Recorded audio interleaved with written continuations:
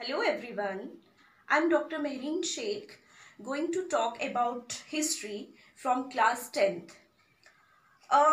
Today we will talk about nationalism in India, which is primarily your chapter number 2. First of all, nationalism को समझना हर एक student के लिए बहुत ज़रूरी है. सबसे पहले what this feeling and how this feeling has arisen in 19th century India. थोड़ा सा हम बैकग्राउंड में जाएंगे, थोड़ा सा पीछे की तरफ जाएंगे, because this is primarily my introductory lecture and we will just talk about what is in this chapter. ये सबको पता है कि किस तरह से अंग्रेज भारत में आए, किस तरह से उन्होंने पूरी भारत को अपने कैप्चर कर लिया, चाहे वो पॉलिटिकल सिचुएशन हो, चाहे वो इकोनॉमिक कंडीशन हो, चाहे वो सोसाइटी हो. वो तो ब्रिटिशर्स भारत में एक ट्रेडर्स की तरह आए, मर्चेंट्स की तरह आए, लेकिन उन्होंने धीरे धीरे पूरी तरह से भारतवर्ष को अपने कब्जे में कर लिया. उसका एक रीजन था. जब 17th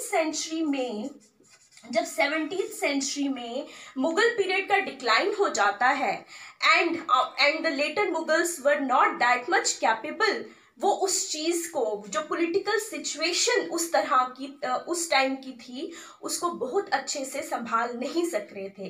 तो धीरे धीरे उन्होंने पहले इंडिया की इकोनॉमी पर अपना कब्जा बनाया, उसके बाद उन्होंने पॉलिटिकल सिनेरियो को अपने अंडर कर लिया. आप देख सकते हैं ये मैप आपको प्राइमरीली ये बताता है, 1857 का मैप है ये आपको धीरे धीरे ये बता रहा है कि किस तरह से ब्रिटिशर्स ने इन टेरिटरीज पर अपना कब्जा बनाया. ये अगर आपको लाइन वाला पोर्शन दिख रहा होगा, ये वो टेरिटरीज हैं जिन पे लाइंस हैं, ये वो टेरिटरीज हैं जिन पर अंग्रेजों का कब्जा हो चुका था. उसके बाद जैसे जैसे आगे बढ़ते गए, 18th सेंचुरी मान लीजिए या 19th सेंचुरी इंडिया की हम बात करें, start of the 19th century, जब बहुत चीज़ें इन्वॉल्व हो रही थी, बहुत चीज़ें खराब हो रही थी, धीरे धीरे भारतीयों के अंदर, भारतवर्ष के लोगों के अंदर एक जज्बा अराइज हुआ जिसने नेशनलिज्म का रूप लिया. कैसे? अपनी नेशन, अपने इंडिया की तरफ, अपने भारतवर्ष की तरफ उन्होंने उनको लगा कि अपने भारतवर्ष के लिए हमें कुछ ना कुछ करना चाहिए. देयर इज समथिंग रॉन्ग, कुछ ना कुछ कहाँ यहाँ पे गलत हो रहा है. So this is the feeling that has arisen in the mind of the people from the early 19th century. This is your nationalism, and यही nationalism की feeling आगे जाकर जिसने national movement का नाम ले लिया.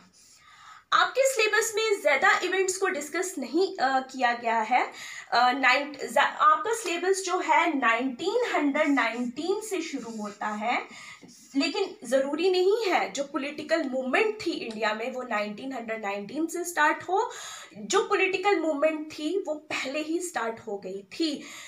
1919 इसलिए इम्पॉर्टेंट माना जाता है क्योंकि इसमें बहुत सारे इम्पॉर्टेंट इवेंट्स हुए थे इंडिया में, which is like your Rowlatt act,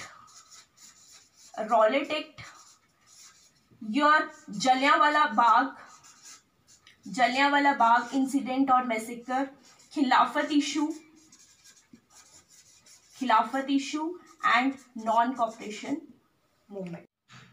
Okay students, I think you got benefited from this lecture, लेकिन आप ये याद रखिए this is purely your introductory lecture.